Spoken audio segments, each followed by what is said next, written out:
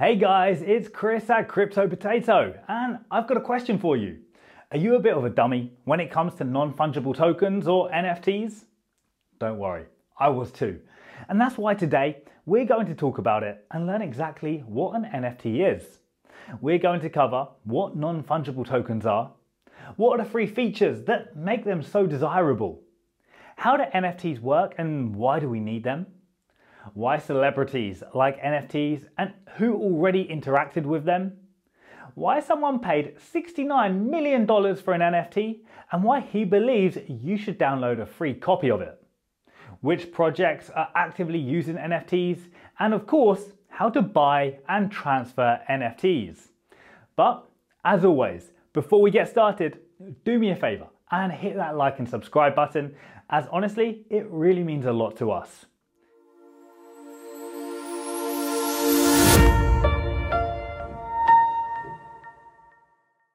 Now, for the past couple of months, non-fungible tokens or NFTs have been the hottest trend.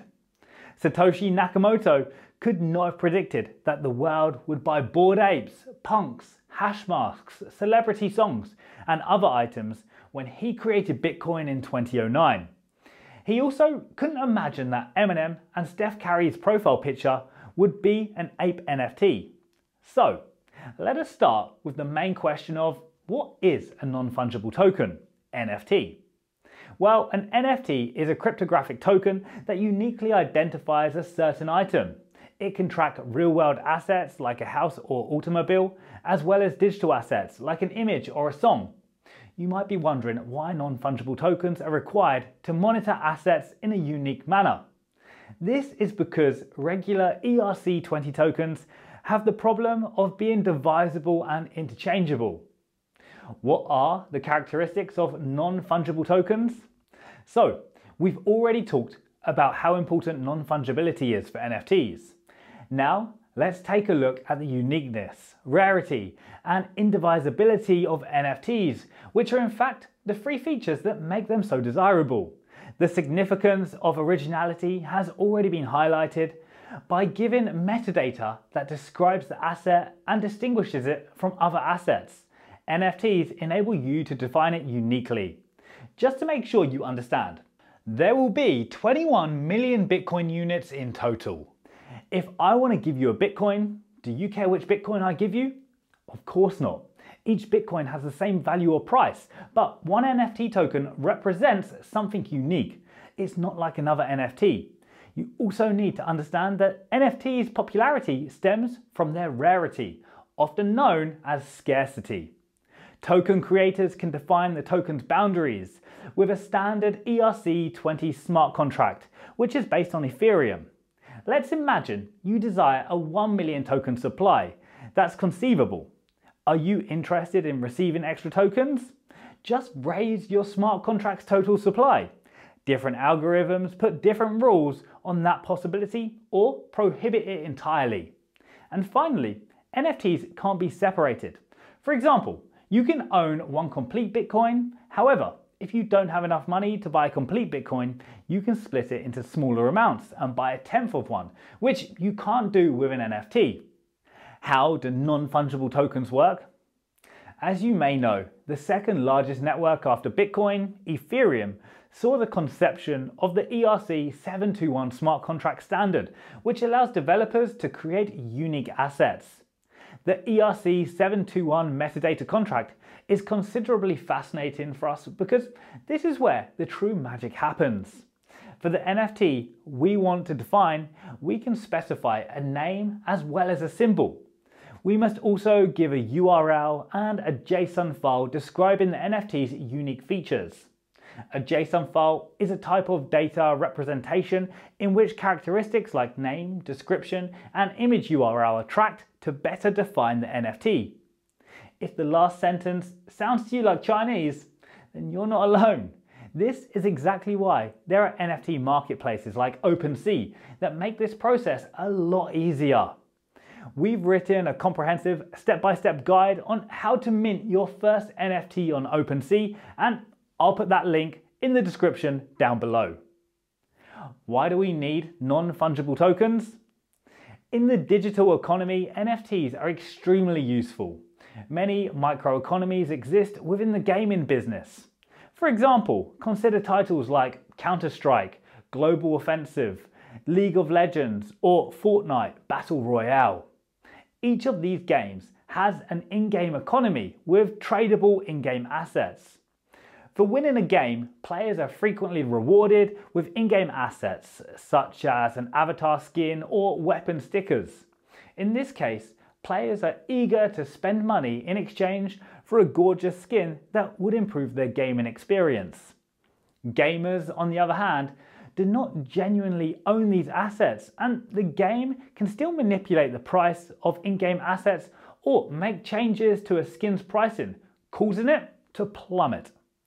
Now, let's talk about crypto projects that are actively using NFTs. NFTs have been used in several applications. Let's take a look at some of the most well-known projects that utilize this technology. Number 1, CryptoKitties. Because CryptoKitties was the first use case of NFTs to reach mainstream media, it's impossible not to mention them. Its premise is similar to that of Pokemon Go. Instead of collecting Pokemons with distinct personalities, you can acquire digital CryptoKitties with distinct personalities. You may produce new cats and so to uncover new qualities by breeding cats. Number 2, Decentraland.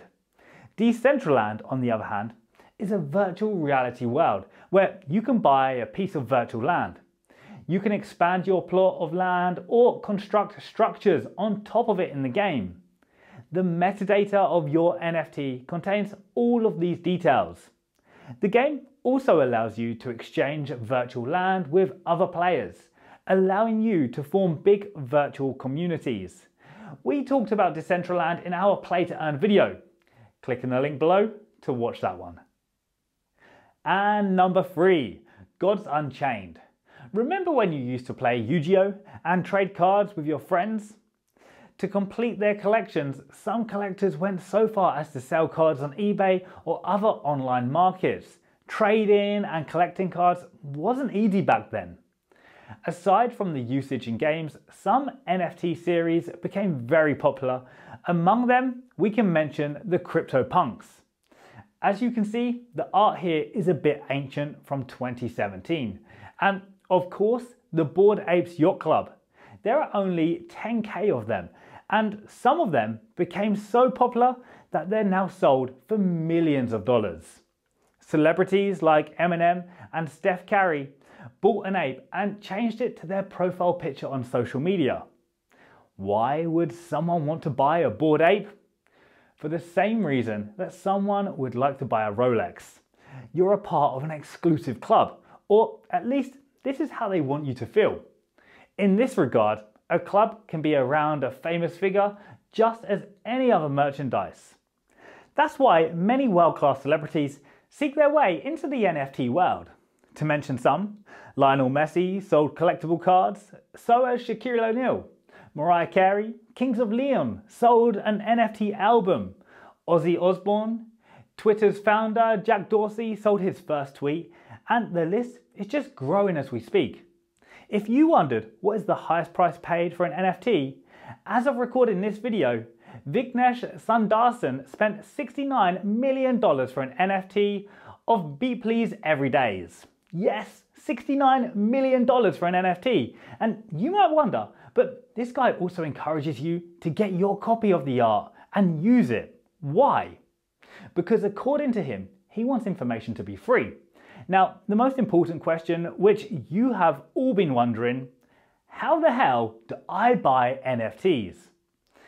Okay, now that you know what NFTs are, let's look at where you can get them. To begin, there are a few well-known marketplaces that are experiencing a high surge in NFT traffic. Rarible is one of them, while OpenSea is currently the most popular marketplace worldwide. To purchase an NFT on OpenSea, you'll need to link an ERC721 compatible wallet, such as MetaMask, which is a Google Chrome extension. You can also click on the link in the description for a full guide on how to buy an NFT and even how to sell your own NFT, a process which is more known by the term minting. You can purchase the NFT at its current market price, but before you do that, you must, however, make an offer if you wish to participate in the auction. Then, your account will be debited and you'll receive the NFT in exchange for the ETH if your offer is accepted. In the end, the value of the NFT, like any collectible item, is determined by how much money one is willing to spend for it. The object's value isn't inherited in it, rather it's ascribed by individuals who think it's valuable. Finally, note, NFTs have acquired a lot of attention and popularity in recent years because they serve as proof of ownership and validity for both digital and physical things. Furthermore, NFTs enable users to transfer ownership without fear of fraud. Now, that's about all there is to know when it comes to NFTs. And the good news is, you're no longer going to look like a dummy in front of your friends. If you've enjoyed this video, then don't forget to like and subscribe in order to stay updated with more crypto news from Crypto Potato. Thanks for watching, and I hope to see you next time.